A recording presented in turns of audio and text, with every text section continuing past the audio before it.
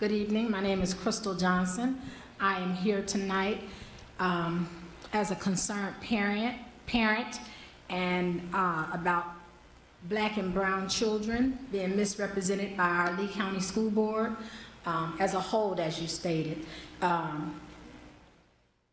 When you speak about our children of all different races, backgrounds, you should be most considerate of all of them.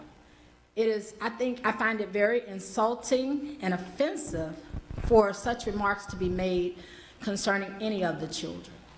As a black woman, I'm not unfamiliar with this type of treatment. However, it is unacceptable. And I think you should do what's right, but I'm not sure you will. I'm positive you won't, because you think you're right. You know, you own your feelings, you own your thoughts, but they have no place on our district board. You don't get to do that.